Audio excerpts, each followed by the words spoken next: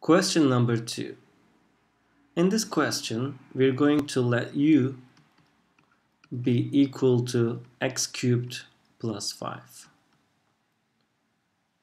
By observation, we see that derivative of x cubed is 3x squared, which is going to cancel this 3x squared here. So if u is x cubed plus 5, du is what? Du is the derivative of this.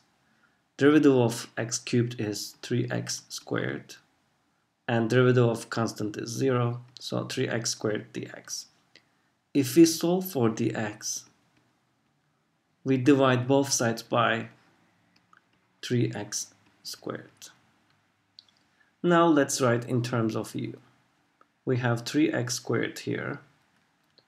This argument in parentheses is our u. We have fifth power here. And instead of the x, we're going to insert du over 3x squared.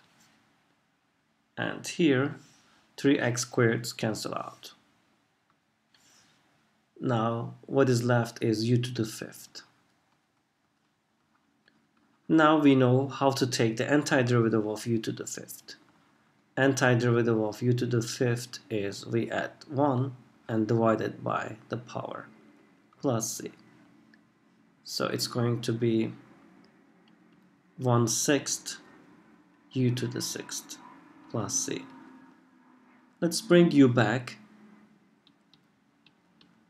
U was x cubed plus 5 plus c. This is the final answer.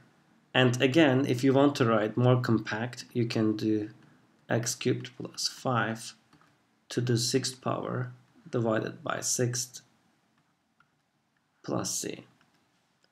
You can leave either in this form or that form.